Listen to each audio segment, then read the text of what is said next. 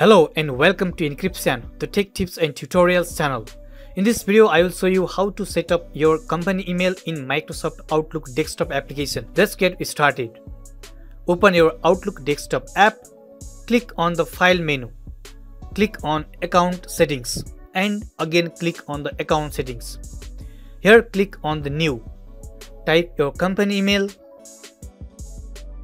and click on the Connect button.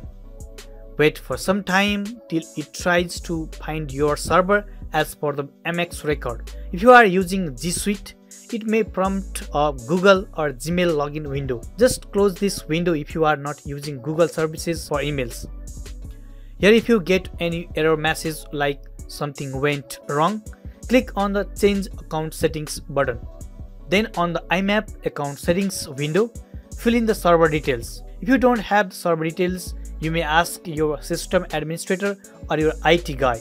Generally, the mail servers are named after mail.domain.com or any other domain prefix. Let the port be 993. In the same way, fill in the outgoing mail server name. This is mostly same as the incoming mail server name. I changed the outgoing port number to 587. You should determine what port to use, either 465 or 587, by asking to your system admin or by checking the configuration message that might have been forwarded to you at the time of creating your email. Select the encryption method to auto and click on the connect button. You will be prompted for a password. Here you should enter the email's password that is given to you by your system admin or your IT guy. Enter the password and click on the OK button.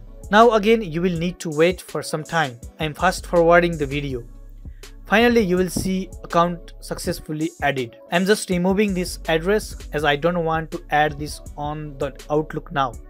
Also I don't want to set up Outlook mobile on my phone, so I untick the checkbox and click on the Done button. Okay, your company email is now set up on the Outlook.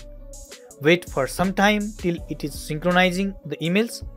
As you can see, the emails have been appeared on the Outlook inbox. Okay friends, this is how we can set up company emails on MS Outlook desktop. I hope the video was useful to you.